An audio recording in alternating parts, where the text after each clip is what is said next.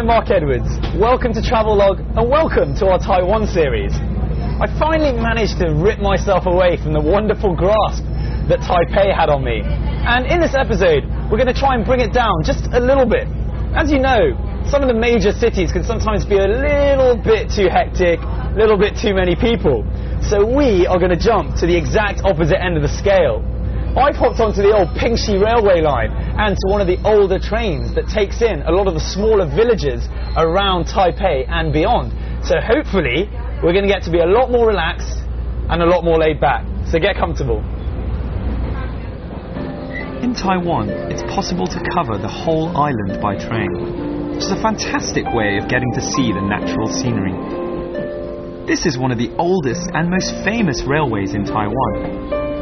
We start our journey from Jintong, where the station was built in 1930, entirely of wood. The Pingxi Railway, originally built to carry coal to Keelung, is a highly scenic 12-kilometre ride. Its narrow-gauge tracks ferry nostalgic tourists and escapist city folk looking for some peace and tranquility.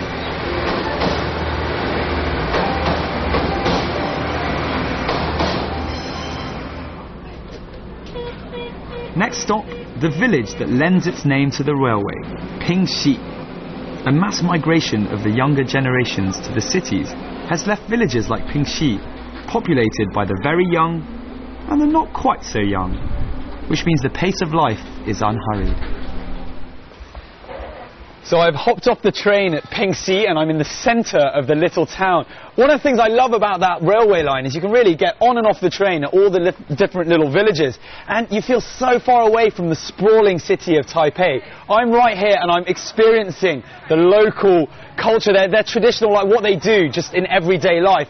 And it's so quiet. There's very, very few people. It's just two main roads, this one here and this one there, and I'm going to go there and have a look. With its semi-deserted streets, Pingxi is refreshingly quiet. It's not difficult to find your bearings here, since there are just those two main streets. The lifestyle is traditional, and the shops reflect this. Pingxi is the only township in Taiwan not to have a single major supermarket. Hence the presence of such a variety of local shops. Ancient trinkets, old farming tools, and handmade cloth make you feel like you've travelled back in time half a century.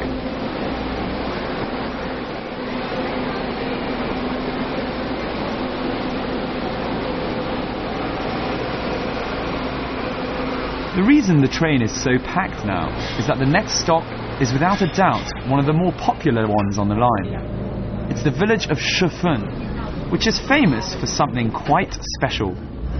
But more of that in due course.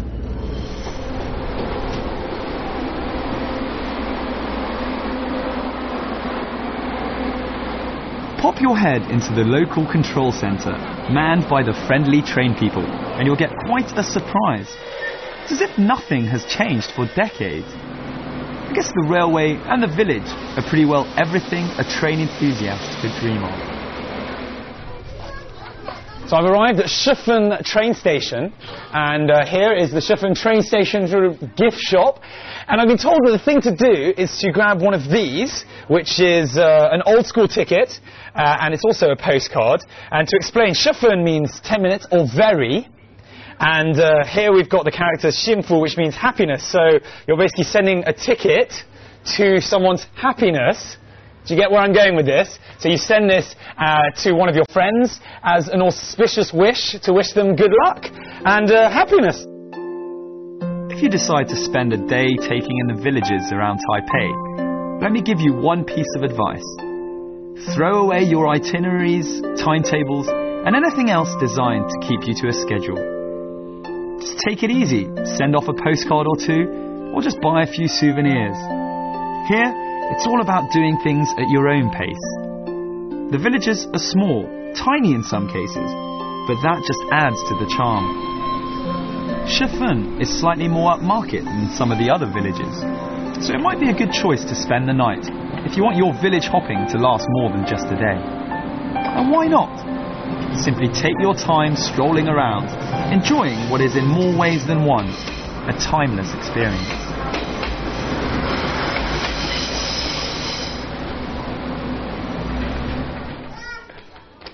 So I'm in the middle of the railway tracks at Schiffen train station, and the tracks came first, and then the town was built around. So to the locals, it's very much part of their life, where it brings customers to the shops that are on both sides. It's not the safest thing, if I'm going to be honest, but you know, everyone, each to their own. Whether there are tourists around or not, life in Schiffen continues to follow its very languid course. That said, it's probably a good idea to avoid the weekends, because the crowds may spoil your enjoyment of the calm and tranquility. Don't worry though, there are plenty of modern hostels, cafes and restaurants here. And so, onto Schiffen's chief attraction, lanterns. Whether you're here during the festival in late January or February or not, you'll find that this place lives and breathes lanterns. The entrance of the cafe I'm chilling out in is shaped like a lantern, as are the carriage doors on the train that brings you here, and even the windows. In fact, everywhere you go in Schiffen, you'll see reminders of its most important product. There may be commercial benefits, but above all, it's a tradition. As the owner of this quaint little shop explains to me, he's been making lanterns since he was a boy. To him, making and then flying the lanterns is the way people here send good wishes to the world. 天灯是我们以前小时候就在玩的，在我们那时候小朋友把它当成是玩具啦。那天灯它所代表的含义，也就是幸福平安。Here in Pingxi, the story goes that a long time ago, the village was always plagued with bandits at this time of year. So the villagers would retreat to the valleys, leaving only the strongest menfolk behind. They would release lanterns into the air when the coast was clear. And that's how releasing lanterns has come to symbolize a wish for security and peace. These days in Pingxi, it's not just the strong men who release the lanterns. Everyone has a go. You get the most fun by doing it as a couple or as a team.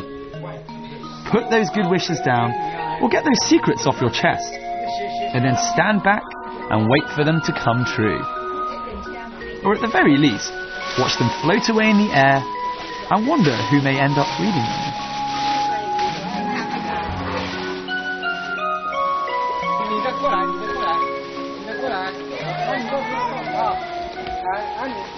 So we're getting all of the lanterns lit right now. Normally speaking, it's on the 15th of January that the lanterns are lit, but we don't let little things get us down. Let's not get bogged down.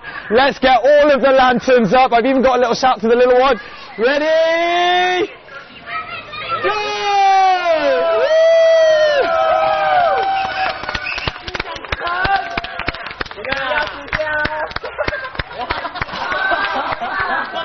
Get it up! Get it up!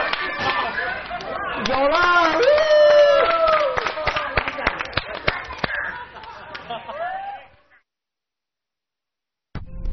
The whole train route is picturesque, but you get the scenic beauty full frontal when you head to Jingguashe. Nestling in a small valley, Jingguashe is surrounded by mountains, flowing rivers, and a majestic view over the sea. Oh, and then there's one more attraction: gold.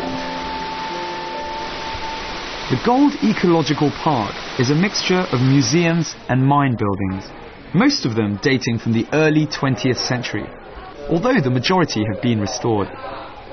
There's something here called the Benchen Fifth Tunnel Experience. It's a 180-metre section of renovated mine, and it's an experience alright. Dark, dank, and with a hint of intrigue. The tunnel network extends for more than 600 kilometres, and in parts it descends down as far as 132 metres below sea level. Wow, well, don't know if it's just me. I actually love little places like this. I find them, I don't feel claustrophobic, but I don't have to come down here every day like the people mining used to have to. This is the 5th tunnel of 9, and the 9th one used to actually go under the sea to go and look, all of them looking for gold. This is fine for me for 10 minutes, quite enjoyable, but whole lifetime, I don't know. If you happen to come on your own, never fear. you won't be lacking in company. There are wax exhibits inside, with speakers recreating the banter of old. Do bring a jumper though, as it can get pretty nippy down there. Beyond the bench and tunnel, and an almighty contrast to the blackness of the mines, is the Gold Museum, giving you a well-illustrated introduction to the history of mining in the area, including a description of gold extraction techniques. So if you're strapped for cash, just watch the documentary and take some notes. Well, I don't know why I bothered hunting for gold down in the mines when it's been up here all the time. This is said to be the largest man-made gold brick in the world, and it's worth over $5 million. I'm touching $5 million right now. Come and give me a hand, come on. A quick 10-minute drive to the other side of the mountain, with the ocean keeping you company, you come to Jiufen, literally meaning 9 parts. It began life as a gold rush town and is now an arts and crafts mountain retreat. At the turn of the 20th century, just 9 families lived up in these hills, hence its name, which is a reference to provisions being divided into 9 parts for these people.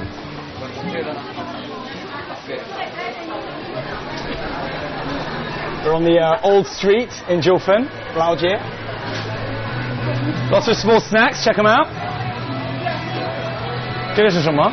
椒盐，椒盐，是甜的？咸的。 Today, the main attraction in Jiufen is its narrow streets lined with tea houses, souvenir shops, and places to grab a well-earned snack after the trek up the hill. In the old street, you can mingle with the local people whilst trying out the traditional local grub. Apart from filling your stomachs, another imperative is to find a vantage point overlooking the sea. The views are simply stunning. So it's no wonder Jiufen has become a popular movie location. The 1989 film City of Sadness, which was set here during the Japanese occupation, brought a flood of travellers out to the old village. They were in search of a way of life that had all but been swept away in the charge to modernisation. In this restaurant, the owner's parents made mining tools during the gold rush. Now, the children are making their money from the tourist rush. So I sweated my way to the top at Jiufen, and I finally managed to come to a nice coffee house where we're overlooking the sea behind me and I'm catching some sun. It's a perfect place for half a day to have some manly cocktails and work up your tan. Cheers. In the 1930s, Jiufen was so prosperous that it was known as Little Shanghai. However, in the 70s, after the gold mining stopped, so did tourism, until some artists arrived, sparking a resurgence in Jiufen's fortunes. Cheap, with stunning views, the artist's advert almost writes itself. With the artist's arrival, Jiufen's shops underwent a significant change. Handicrafts and real works of art began taking the place of the typical tacky souvenirs that you can find in so many similar places. Here you find intricate craftworks embracing innovative ideas. It's definitely a sense that you can pick up some unique souvenirs around here, and at bargain basement prices to boot. Among the artists who have made Jiufen their home is Chu Xidong. He's one of the most famous painters in Taiwan, although his name is chiefly associated with a little-known art form. Asphalt isn't something you'd normally think of as an alternative to paint, but try telling that to Chu. It all started one day when he noticed how a newly tarred road glistened in the natural sunlight. Being an artist, he naturally wondered how asphalt would perform as a medium of expression. With asphalt being cheap and readily available in Jiufen, due to most of the roofs there being made of the stuff, it proved to be a brilliant move. You really need to see it firsthand so you can experience the skill of every movement. Who would have thought that asphalt could be used to create such a vivid portrait?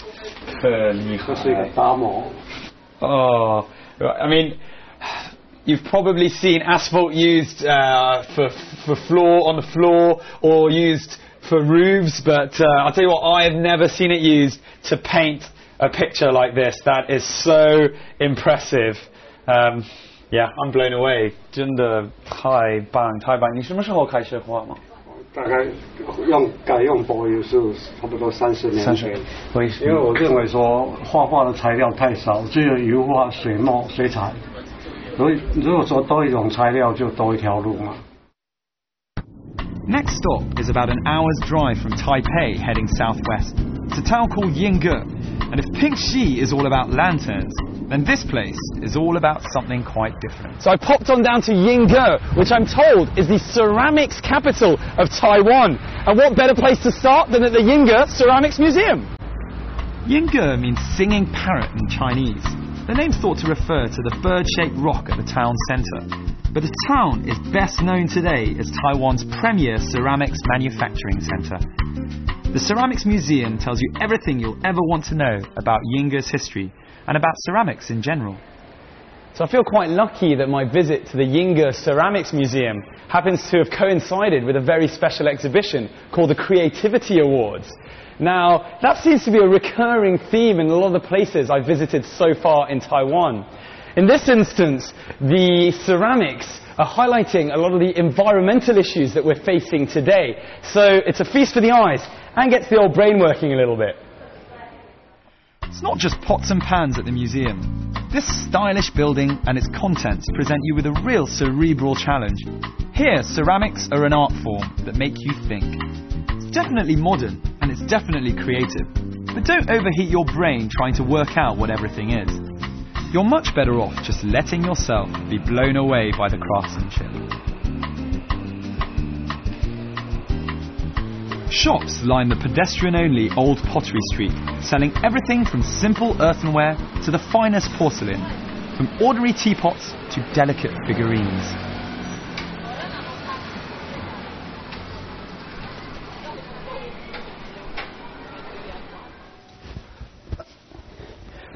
Well, when you're in Yingge, you can do your very own, hold on, let me get this on straight.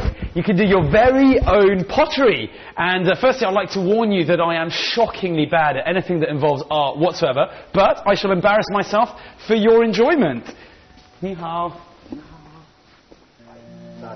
Yingge really is a pottery lover's paradise. Some of the factories offer tours which give you the opportunity to witness how muddy clay is transformed into a beautifully painted Chinese vase that wouldn't have looked out of place at the Ming or Qing court. There's also a chance to have a go yourself. No doubt the result would look out of place at court, but that can't take away from your sense of fulfillment. The teachers here are all volunteers who do this as a hobby. My modern-day Picasso is, funnily enough, a senior manager with a large American corporation. This factory-cum-workshop has over 80 years of history, and the owner very kindly shows me how porcelain used to be made. Many of the same techniques are still in use today. It all started when the Hakka people arrived here in 1684, and they began planting tea. But with the discovery of the fine clay in the surrounding mountains, Yingge was changed forever. Yingge was actually the first place in Taiwan where ceramics were produced. Around 200 years ago, this tiny town was the biggest exporter of ceramics on the whole island. Almost all the shops here started out as kilns. You can still see some of the old chimneys standing proud, though they're no longer in use. Around 200 kilometers southwest of Taipei, you'll find Lugan, and we head straight to the Longshan Temple for some culture. It's one of the most famous and also one of the oldest Buddhist temples in Taiwan. It's noted in particular for its exquisite wood carvings.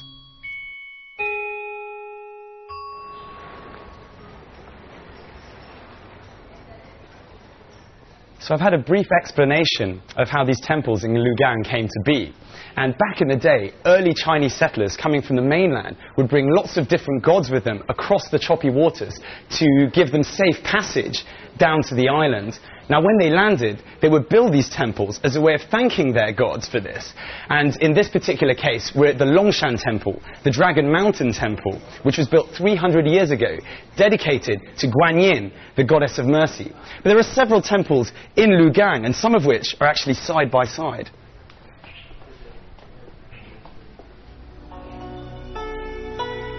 It has recently undergone a major restoration, but we're assured that the work placed specific importance on keeping the original appearance.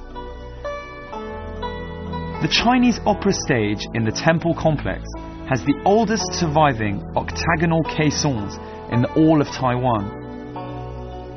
They generate an effect of resonance that enhances the opera experience. This temple is a replica of its namesake in the town of Anhai in Fujian province, where some of the earliest settlers in Lugang came from. There are many more Longshan temples in Taiwan, but this is one of the most well-known.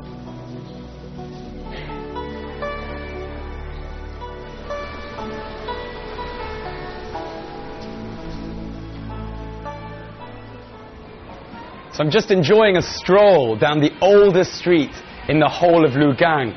And it really is very relaxing just looking around at some of these shops. And I've had a look inside, and they actually still stock some of the old brands that have been around for a long time. But this is the street where the whole town developed from. Lugang means deer harbour, an allusion to the herds of deer that once roamed the nearby plains. This ancient inland port lies sleepily near the shore of the Taiwan Straits. Back at the time of the Qing dynasty, it was a major port of entry for the waves of immigrants making their way from Quanzhou in Fujian province. Lugang is particularly interesting because it offers a rare glimpse of old Taiwan. Despite the town being noticeably modern, many of the narrow residential lanes have changed little since the Qing dynasty days. It's an excellent place to pick up traditional handicrafts such as wood carvings. The buildings may have become more modern, but the traditional way of life continues in Lugang. You can quite literally get a taste of how things used to be. So speaking of old brands, I've just been explained that this was in fact the equivalent of old school energy drinks. So this would bring the people, the coolies who were bringing all of the goods off from the ships, energy as well as, well, instead of water, I suppose. I feel energized and nice taste. It's quite nice tasting as well. We've only been here for one day, but still we've managed to get a sense of the popular lifestyle here, and of how the past lives on in so many ways. If I were you, though, I'd definitely spend longer in Lugang. Unfortunately, this is the part of the episode which I normally cannot stand. However, it's with a slightly more bittersweet feeling that I'm approaching this one, because we've still got so much of Taiwan to discover in the rest of the series. I hope you've enjoyed the last half an hour and our focus on a somewhat more leisurely aspect of Taiwan, where some of the old towns and the old villages really highlight the difference between the hustle and bustle lifestyle that you can sometimes find in the major cities. Must stress, though, that those old towns really were hand-picked, and there are many, many more in Taiwan for you to discover, where tradition, culture, and this slow pace still remain. I'm Mark Edwards, and I'll catch you very soon on another episode of Travelogue.